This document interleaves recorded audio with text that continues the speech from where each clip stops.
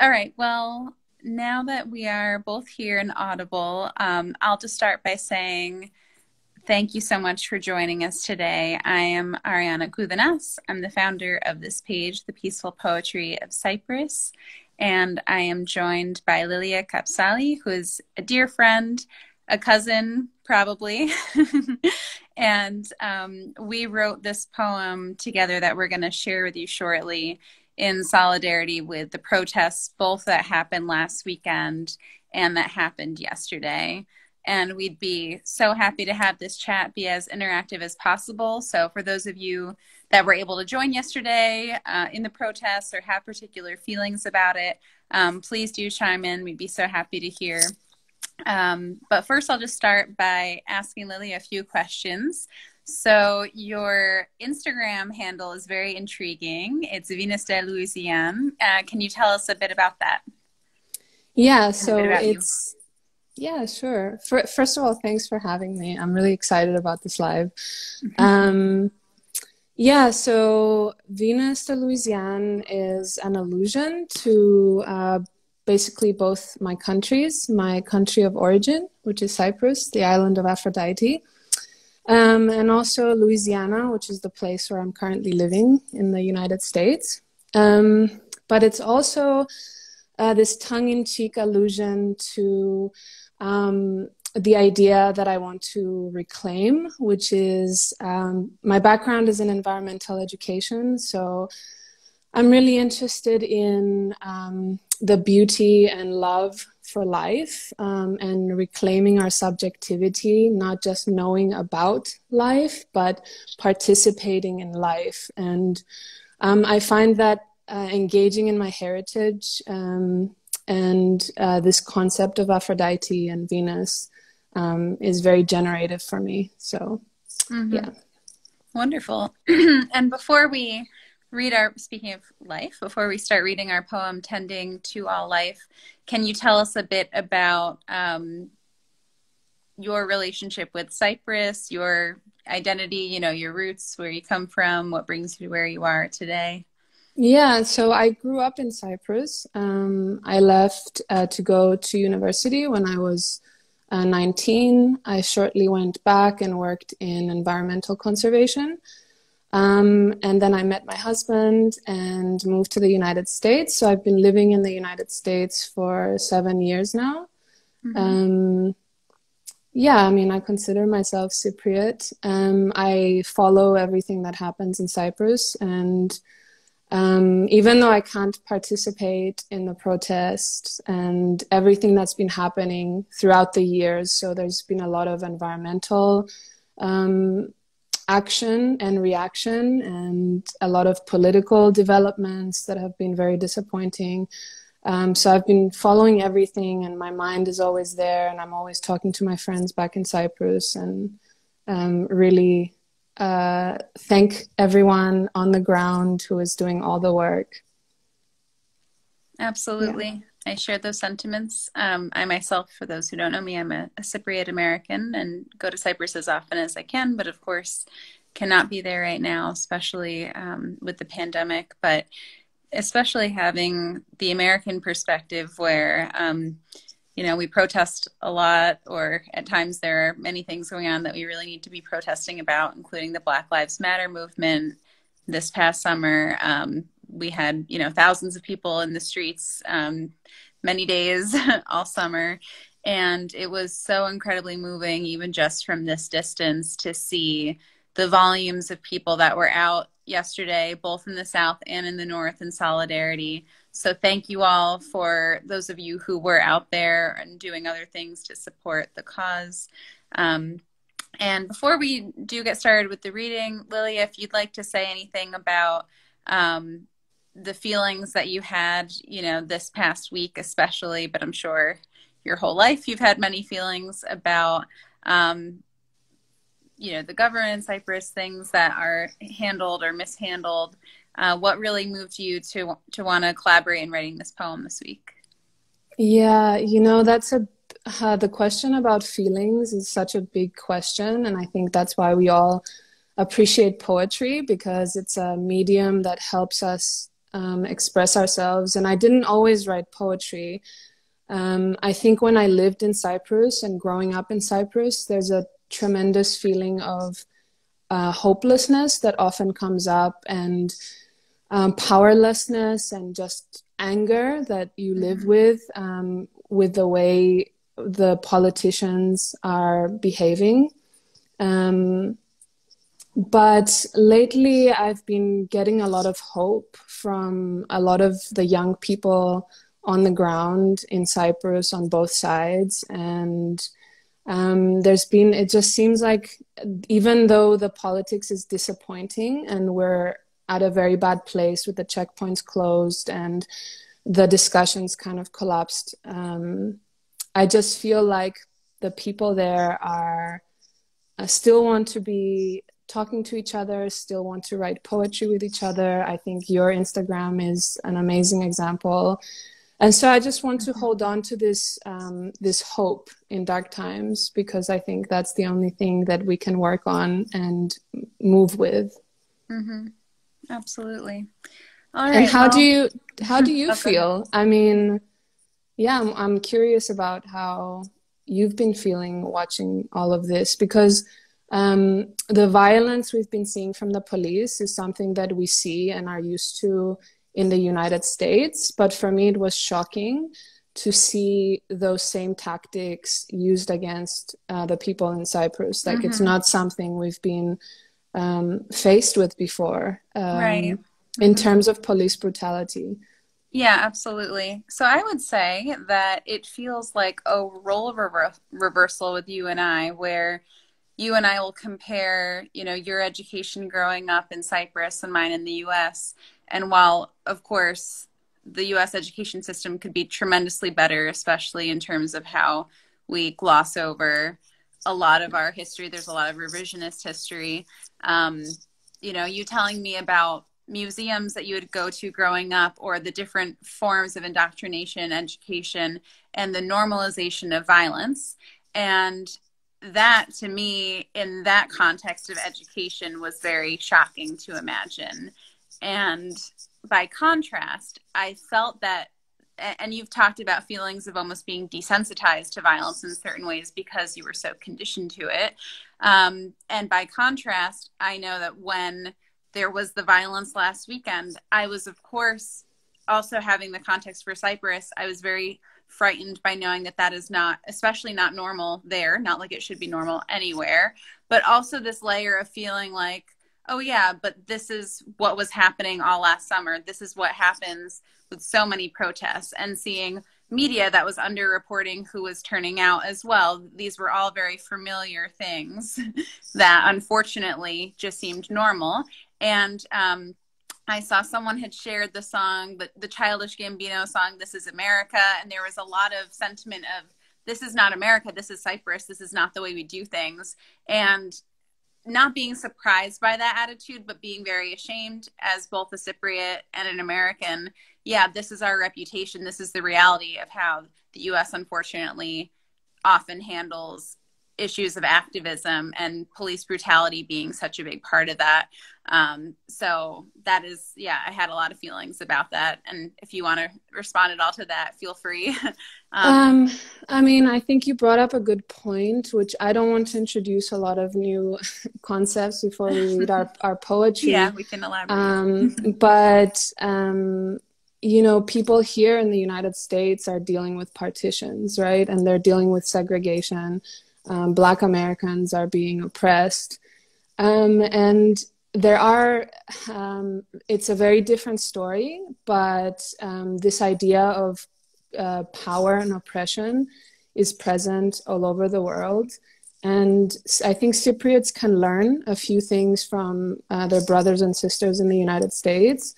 And I think that people in the United States have to open also their vision to the world and see that there's similar fights being done in Israel and Palestine, Cyprus, all over the world. People are faced with the same evils, and yeah. So Absolutely. We can all learn from each other's struggles. Absolutely. Well, I would say let's dive into the poem and then we can go from there. And if people have any questions, we'll start with an analysis of the poem after we read it and then can kind of spread that into general societal commentary. But any questions or reactions, we'd love to see them in the chat. So I will kick us off. We're going to go back and forth stanza by stanza, and this is called Tending to All Life. Violence happens in very small ways at first. A cruel word, a trust broken, a life pricked with paper cuts. Minor assaults grow bolder, and at last, succumbing to serrated blades of power, an open system is replaced with a series of closed doors, private properties, national identities, barbed wires. Water cannons once dislodged luminous rocks from California hillsides. Today, the only ore we have are our eyes that dare to envision a future. The nihilistic Gyklopes by whom we are governed only predict our death, then finance our demise. The path that they prescribe for us, no country, no nature, no belonging. While they are constructing walls, domes, towers, and glue traps, looting the land and spreading clouds laced with poison by the so-called divinely ordained, oh blessings of egoism, entropy, and erosion, they are too blind to see that the blasted rocks form an avalanche, and the raindrops a raging river. Enough, enough, enough. The only gold I recognize is that of Paphos sunsets, the beaches of Rizogárpaso, the oak Laja of Troodos, the wheat of Mesauria plain, the sandstone of Lefkosia. Chrysaleusa, Chrysalignotissa, Chrysiaphrodite. Now only an act of justice and goodwill can staunch the wound and begin the healing that leads to outstretched hands linking together, forming bridges over fissures, people relating, roots reawakening, tending to all life. And it ends with the title of our poem. So with that, let's talk a bit about the process in which this was formed. And for those of you listening in or who will be listening to this recording, this poem is also, it was just published on this page, Peaceful Poetry of Cyprus. And we typically always publish our poems in all three languages of Cyprus. This one, because we just wrote it, is only in English for now, but we will be publishing it in Cypriot Greek and Cypriot Turkish in the coming weeks. So just a heads up for that. So yeah, let's talk a bit about our process, Lilia. So I'll start actually by saying that this came about when we were talking about the water cannon. We were talking about, the violence in the protests, the corruption that led to this outcry. Mm-hmm. And you said the words, violence happens in very small ways. And I just really latched on to that and thought about the power of those words and how, one intrusion, one attack, even on an individual in a small level, can amplify. And when we think about so many of our traumas in the context of Cyprus and so many of our issues, we really think about the disintegration at a societal level and at a human level. So I'll just start with that, but feel free to share, how you kind of went to the start of this. And I think our conversation that day when we were talking about what was happening in Cyprus, I think we were talking about our personal experiences and how violence, police brutality, war don't just start out of nowhere, right? Like they're cultivated through culture, the education system, calling people barbarians, picking out differences between the students, like when you disrespect your friend, when you break a trust, like all those small things end up being a culture which then ends up in certain levels of corruption and oppression by the government and the police. Mm-hmm. So I think that's how we started, and that was the idea behind an open system, because as a child you just experience life so spontaneously and so openly. You don't have this idea that you're better than someone else. Mm. And then slowly, you get fed in all this stuff about identities and separations and enemies. And here we are. Mm-hmm. Yeah. So mm-hmm. Go ahead. Sorry. now I was going to ask, what does Mm-hmm. what does it mean to you? Mm-hmm. Yeah. And I'll just reiterate the line, replacing, and this was Lilia's words, replacing an open system with closed ones, private, or rather it's, An open system is replaced with a series of closed doors. Yeah, private properties, national identities, and barbed wires. And I thought that those visuals were just incredibly powerful, especially as we think about, you don't have to look that far. You can just think within the last few weeks, the destruction of historic buildings, properties that were done by the church in Cyprus, and the uproar that came from that, very rightfully so, by Cypriots all over. National identities, we think about the corruption with the golden passports, not to mention our own identities being co-opted, being told not that we're Cypriot first and foremost, but that we're Greek or that we're Turkish, and that these have ethnic and racial underpinnings, and not that we are all a genetic mix of one another. Right. Yeah. And I'm really glad you brought in the destruction of our cultural heritage, because in the work I do as environmental educator and my writing, I like to link the different realms that usually we think are separate. So the environment and politics and culture, they're not separate things. So when we're protesting for justice, we're also protesting for the protection of nature, right? When we're protesting for the protection of nature, we're really talking about women's rights. So at first glance, those things are not connected, but in truth, they really are. So when you see a building, a sandstone building that's been sitting there for 100 years, to be knocked down, that's an assault. And it's the same assault as privatizing a beach that should belong to all of us and bringing in the tractors and destroying that beach, or trapping birds and looting the natural heritage is on the same level as looting the economy of Cyprus by selling these golden passports. So in my mind, they're all connected. And I think that's what we try to bring in to this poem, that our problems are interconnected. Yeah. So going to the next stanza, water cannons once dislodged luminous rocks from California hillsides. Today, the only ore we have are our eyes. That also, most of that were your words. So I'd love to hear, let everyone hear a little bit about where that's coming from now, having in mind your environmental background as well.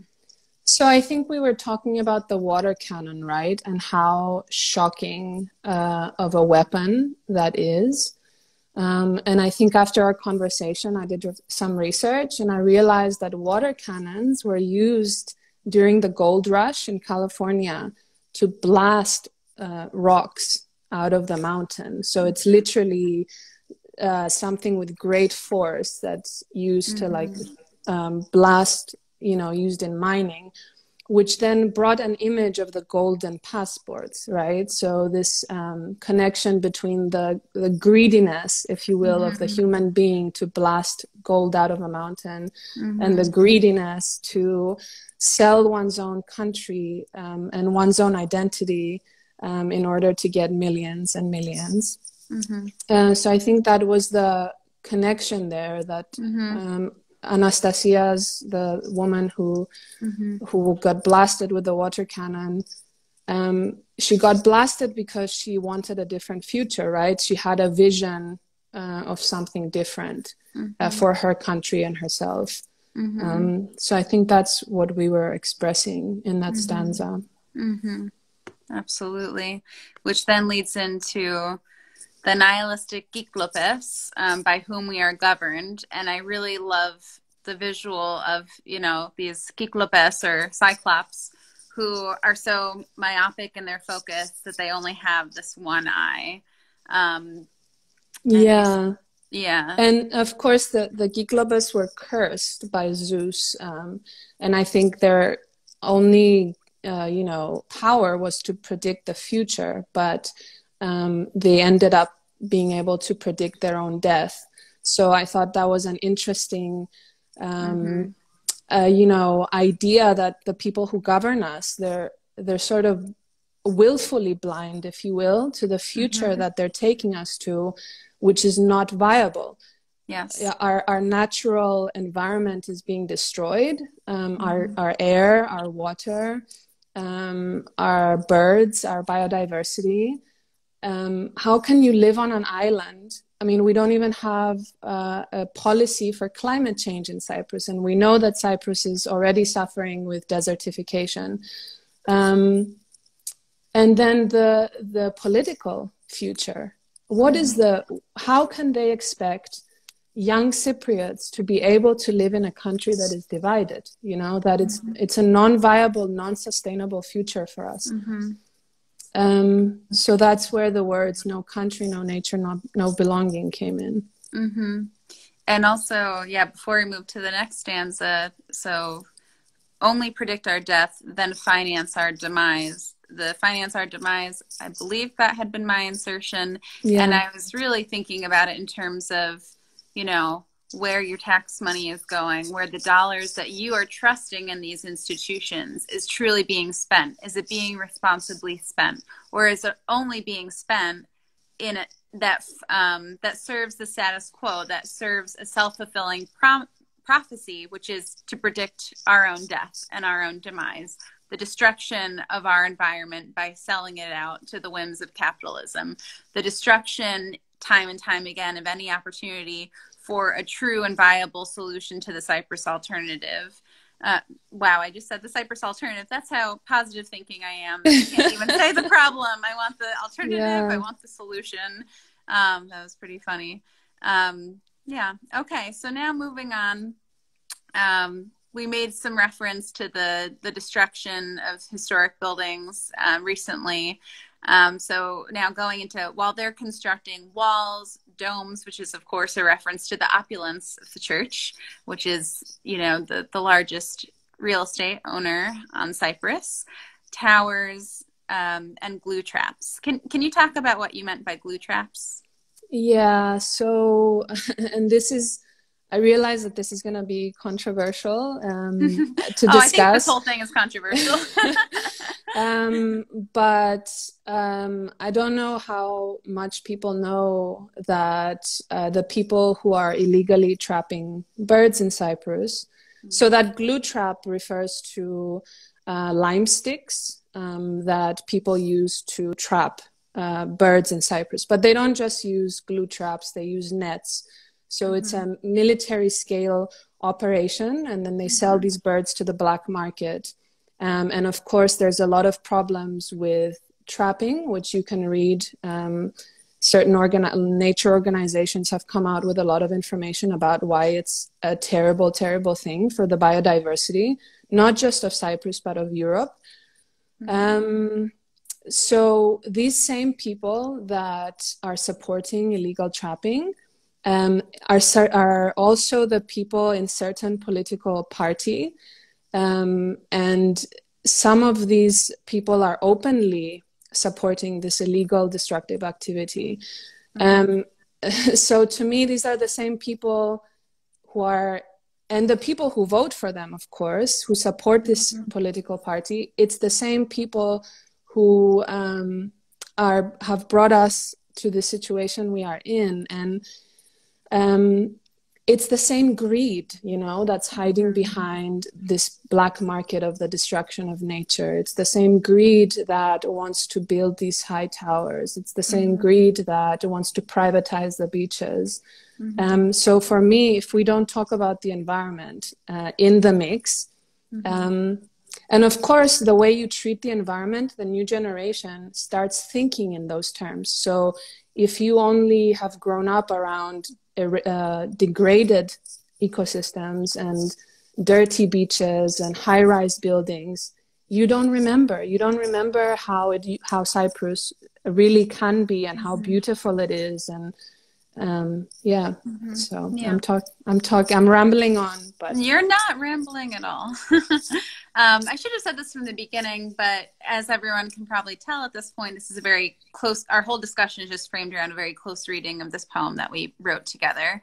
And as we make references to each of these metaphors, and otherwise, please feel free to drop your own thoughts in, you know, of what each of these can mean to you. So I saw that the Cypriot story also pointed out Cyclops will be a new American military organization in Nicosia. Was that at all on your mind when you put that in there, Lilia? no, I did not know Yeah. that. Mm-hmm. Yeah, Yeah. that's Um, interesting. yeah. And also, yeah, it's especially knowing your background working with the organization, the environmental organization in Cyprus, it makes sense that that's what glue traps would have been interpreted to you. I also think about our migrants, you know, our many workers who come over and who are paid very little, who are treated as if they do not exist, and who will often have their passports illegally withheld from them by their employers. So talk about a glue trap. These are people who are literally being stuck on our island, um, while they've come to, you know, support their families overseas.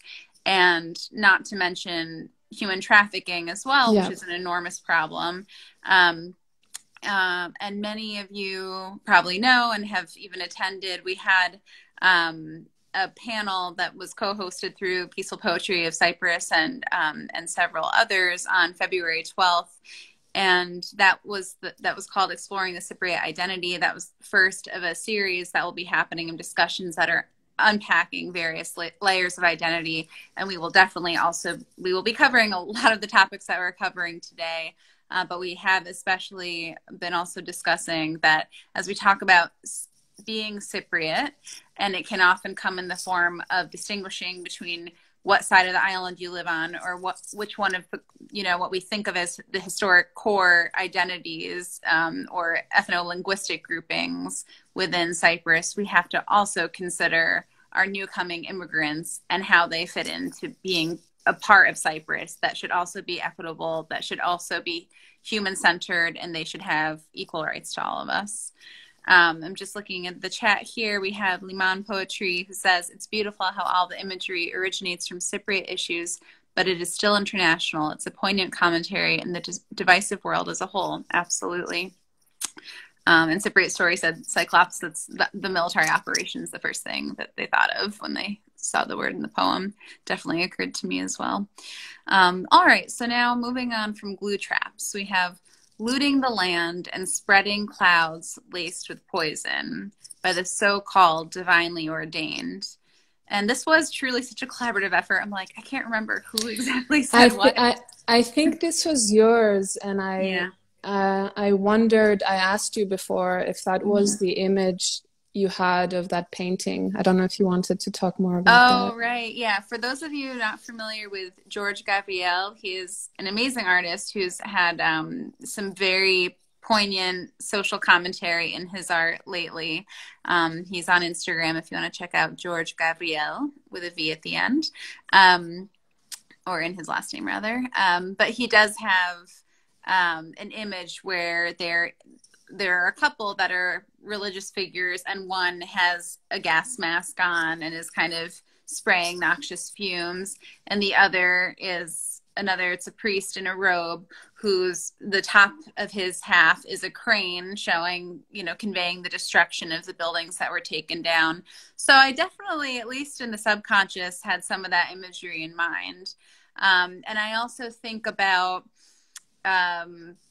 you know, there are people who say that cloud seeding is a thing where people like put chemicals in the clouds either to make it rain or to make certain pollutants, you know, come down in certain places. So I was kind of thinking of that, of those, whether they be religious leaders, political leaders, thinking back to our colonial history in Cyprus and how it is the belief of monarchies that they are actually divinely ordained. It is God who determined that they should be in these positions of royalty and power. So kind of all of that was being conjured up as I thought about, yeah, you originate from the heavens, and from there is also from kind of the source. We think of the intersection of the environment, point source pollution, that we can be spewing all of these pollutants, you know, from inception. And we don't even really get into directly referencing education in this poem. But if we think about the origin of various forms of poison and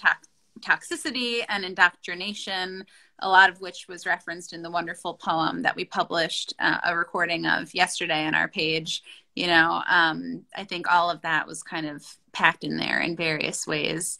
And I really loved your insertion of, oh, blessings of egoism, entropy, and erosion, if you'd like to speak a bit to that.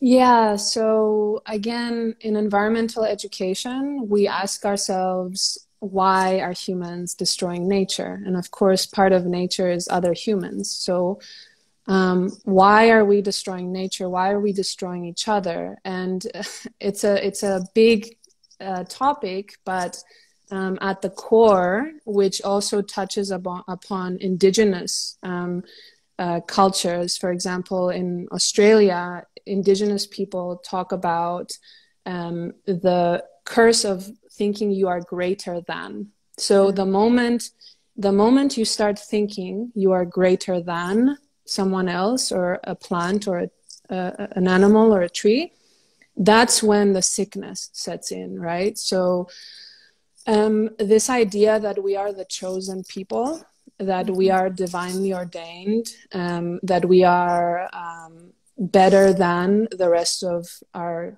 compatriots, we are better than other religions, we are better than animals.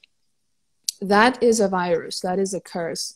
And the consequences of that lead to a chain reaction of destruction, really, right? So that's where egoism, entropy, and erosion came in, because I wanted to link the ways of thinking that we are better than, or that we are holier than thou, with the material world, so the landscape, the erosion that's actually happening, and entropy, which is chaos, which is what we're seeing in the streets right now, both in the United States, in Cyprus, in the whole world. So it's at the heart of my problem with a lot of modern spiritualities and religions is that they neglect the material world, and they tell us that we have to think of heaven. And meanwhile, we have very real problems here, and we should have the goodwill and, you know, the wherewithal to deal with them. And yeah, and incidentally, I mean, we're going to talk about it in the next verse, but the cult of Aphrodite in Cyprus was a pre-Christian cult. And I draw inspiration from those pre-Christian cults, because they were very much about honoring nature and the cycles of the season and the material world. So their spirituality, because they had a spirituality, connected heaven and earth. So we're getting a little more philosophical here, but I think that's what I had in mind behind those words. Absolutely. Yeah, thank you. We'll delve more into that. And Cypriot with sign says, Lilia, you are amazing. And I do agree. And Cypriot with sign, I was just telling her that she needs to meet your cousin who is down the road from her in New Orleans. Oh, yeah, New Orleans. So we'll make Absolutely. that happen offline after this. Okay, so still in that same stanza, you started referencing it with the erosion, but I'll just reread the last few lines. They're too blind to see that the blasted rocks form an avalanche, and the raindrops a raging river. Enough, enough, enough. There, if anywhere in this poem, which again was mostly your beautiful writing, I think really captures the momentum of enough is enough. And this is why we protest. And this is when we protest, is because we have been wronged, we have been violated, and all of these, you know, seemingly small,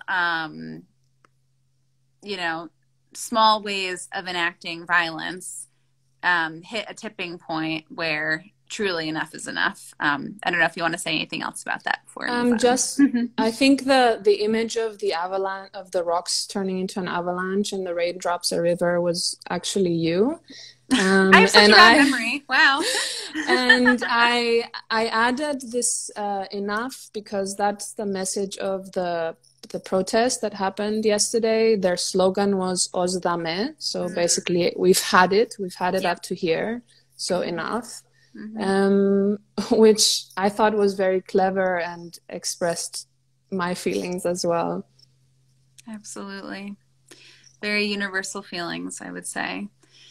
Okay, so I won't reread the whole thing. If you want to, you can, but it begins with the only gold I recognize. And I know you were very intentional in that. So if you'd like to share a bit about that. Yeah, so moving from the idea of like gold and this greediness of gold and all this stuff with the golden passports and the golden robes of the priests. I wanted to capitalize gold because it sounds like God. And just to say that I wanted to offer some images from the nature and the landscape of Cyprus that are golden, and that all those images have behind them certain experiences for me. Can you elaborate on them? I think I would love to hear it. I'm sure others would. So when I was thinking about Bafo sunsets, I'm sure some of the people here will recognize that there's a campsite in Polis Chrysochous.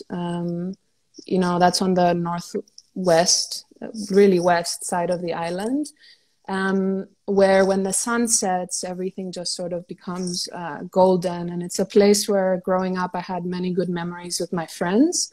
And just the nature there is beautiful. So it brings up this feeling for me that's what Cyprus is. It's like the sunsets, you know, like the sunsets by the beach with friends, with a beer, you know. And then I was thinking of the beaches of Rizokarpaso or Deep Karpas, which of course I'd never experienced as a child. But when we were able to cross the checkpoints, there are these golden beaches where the turtles lay their eggs. And I have never seen anything like it in the whole world.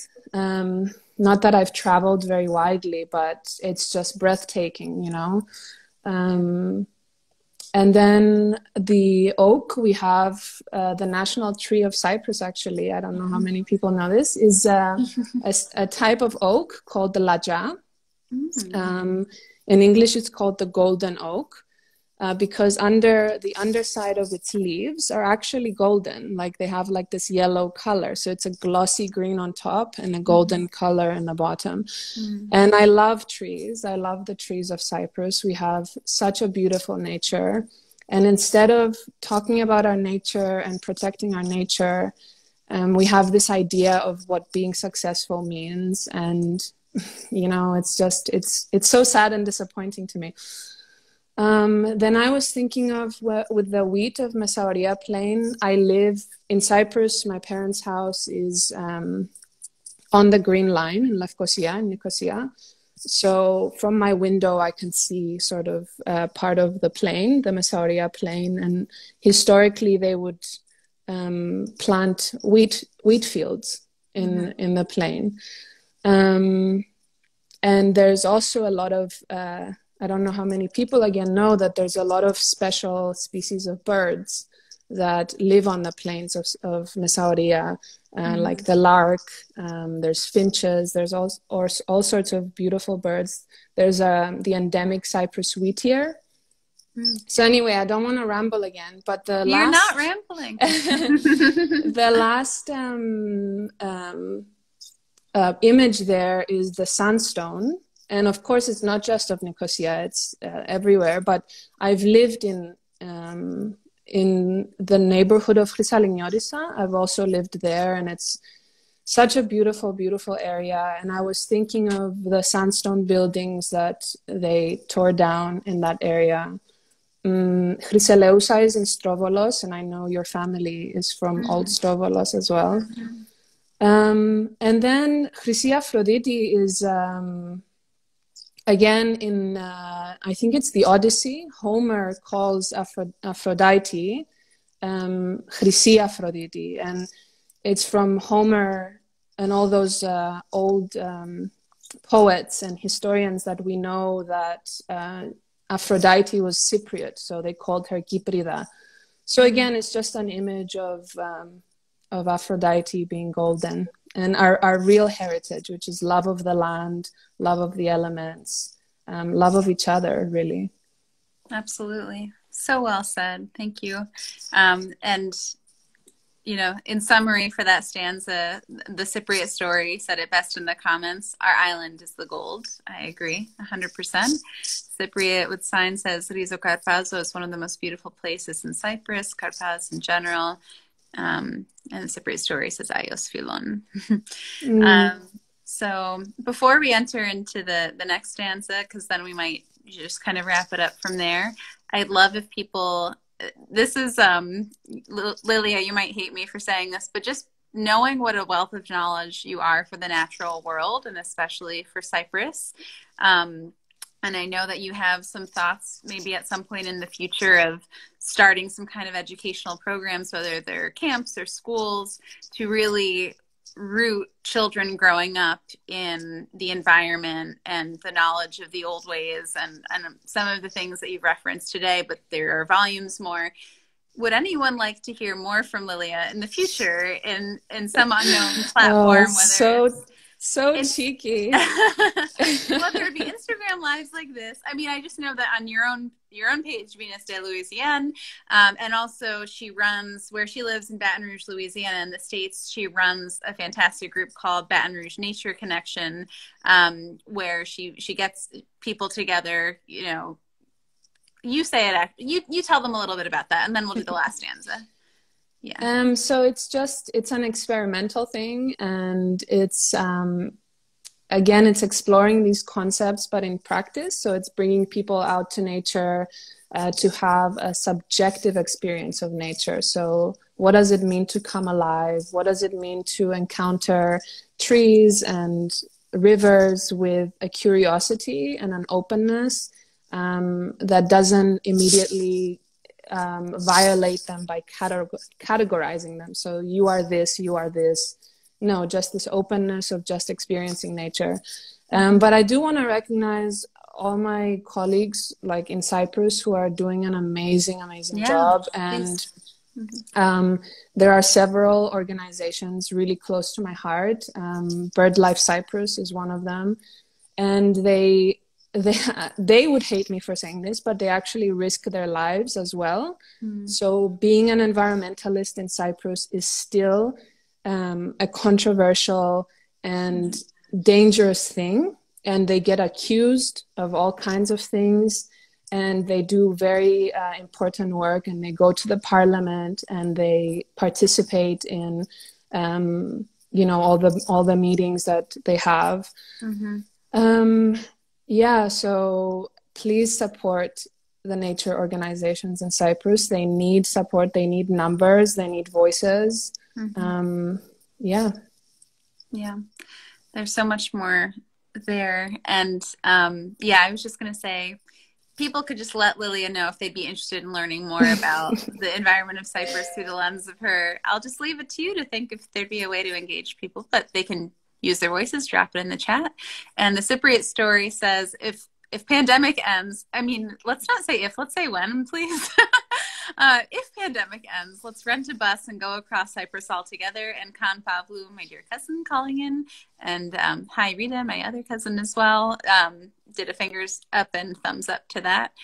And she says, Cypriot story says, why is being loving and peaceful always punishable in Cyprus? All right. Well, Yeah. here's where we get to the good, optimistic, uplifting end that Lily and I really tried to craft for you both, which we decided we'd wanted to do this the day after the protest, especially feeling that with so many more people turning out, there was going to be a lot more accountability, and hopefully things would not turn violent, as they did not, and it would be peaceful and a powerful moment, which I think we all feel that it was, I hope. So this final stanza: now only an act of justice and goodwill can staunch the wound and begin the healing that leads to outstretched hands linking together, forming bridges over fissures, people relating, roots reawakening, tending to all life. So what do we think this act of justice and goodwill can look like in various ways, Lilia, just given, the topic of our conversation today? You don't need to have all the answers, but even at a human scale up to the highest rungs of power in the government, what can it look like? I think systems change is a really complex and difficult thing. Yeah. But the great thing about it is that it's never direct. So I don't believe that it's going to come from the top down first. Yeah.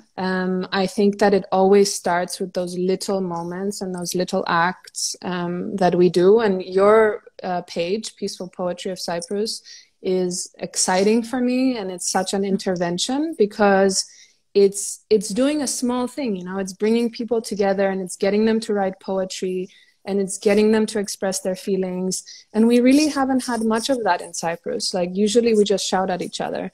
And it's very difficult to get people to be vulnerable and express feelings, because healing is going to come from healing and listening to each other and deeply listening to each other. So the way we listen to a river flowing, that's how we need to listen to each other. The way we listen to a nightingale singing, that's how we need to listen to each other. And poetry is one of those ways. So I just wanted to tell people that the smallest thing they can do, be present with each other, do something like send a letter, use your voice, just the smallest thing. Reach out to a friend you haven't talked to in a long while. Kindness, love, those are not cute little luxury things. Those are the activism that is required at a moment in time when we are closed behind our own walls and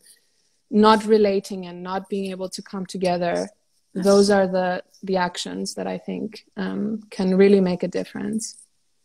And what do you think? Yeah, I agree entirely. And I am very much a believer in systems thinking, and that small human scale interventions and actions have major ripple effects, and it's not at all linear, and it's very iterative. And this is the first collaborative poem that we've published on our page, and I've been thinking a lot about encouraging people to utilize poetry as a tool for healing. Now we've had about 20 poems published, so a lot of people have at least started to scratch some of the surface with their own healing. Many people who've written poems on our page have never written poems before, and so I know that that has been a transformational experience for them. And sometimes I even tell people, wow, you wrote this thing. This is a poem. And they're like, it is. So poetry is everywhere. And I want to say that. And while I don't think poetry is going to solve everything, I would task and challenge every person listening into this that if you have a grandparent or a parent or a sibling or a friend or a neighbor or a complete stranger who you think could use some healing, invite them to write a poem with you. You don't know what will come out of it, but I know that Lilia and I had 4 hours on Zoom the other night, just getting completely lost in the process of this. And actually most of the poem had already been written, but it was the deep thinking that we were doing about pulling out from the subconscious in what way, where were these words coming from, and how can we responsibly use the power of these words to lend some inspiration and some hope to those who will be receiving it. So I hope that message has been received. And I do think that in the context of Cyprus, continuing to, like we say here, outstretching our hands and linking together, we really can heal the wounds. We really can fill in the fissures with very rich soil that really sows positive, peaceful feelings and sentiments that turn into actions, that turn into the infrastructure for building this new, more tolerant, vibrant world that we're all hoping for. And I think no matter whether people consider themselves left, right, somewhere in the middle, we all want a good life. We all have fundamental values that we aspire to. And I hope that that can continue to be a vision that we can wield without it becoming politicized, without it becoming a vision that is co-opted by some power that has a vested interest in keeping the status quo and keeping division there. So I would challenge everyone to constantly think of the ways that our autonomy is being challenged, and ways and resources and people who can help us fight against that. And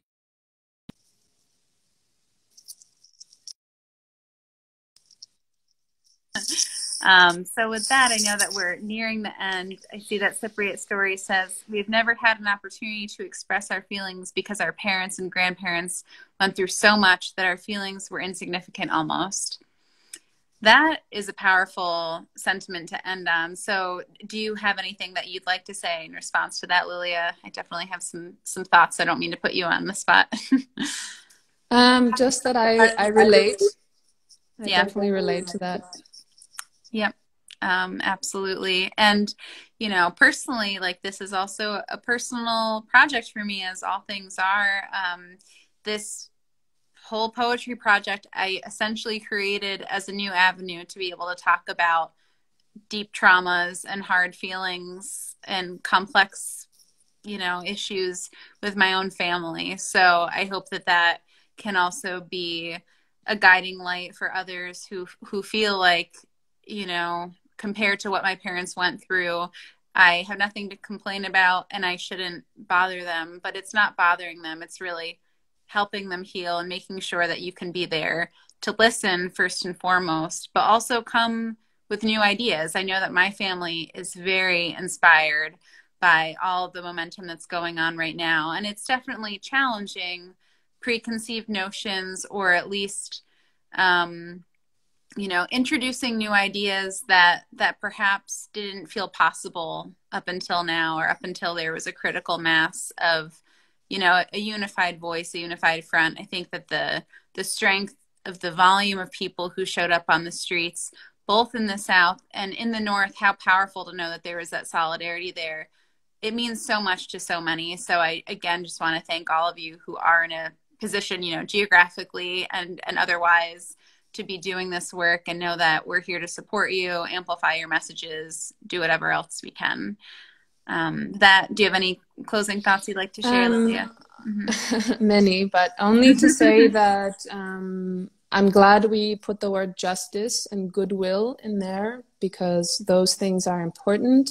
Even though we're talking about peace, there can never be peace without justice. Yeah. And the other thing that I wanted to say is I appreciate you opening an avenue for the diaspora, because living here, sometimes you see what's happening in Cyprus and you have a different perspective on it and you want to help, but you don't know how. So yeah. This is a good vehicle as well for the diaspora of Cyprus to become more involved. Mm-hmm. And for us to understand what the people in Cyprus need and want and how we can support them. Mm-hmm. So thank you for that. Of course. And thank you for contributing in all the ways that you do. Follow Venus de Louisiane if you have not. Read our poem yourself and share it with others. Share it with your grandparents and parents and friends and neighbors. And please feel free to contribute to us anytime. Submissions are accepted on a rolling basis. And with that, thank you all so much. Have a wonderful night. Bye, everyone. Bye-bye.